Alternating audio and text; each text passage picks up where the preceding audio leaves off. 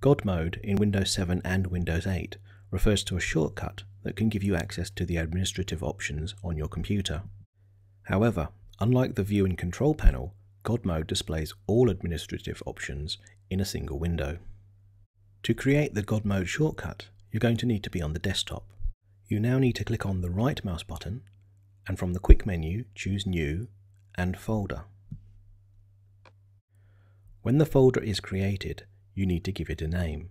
In this case, it's going to be God Mode, full stop, open bracket, ED7BA 470-8E54 465E 825C 9971 2043 E01C and then close the bracket.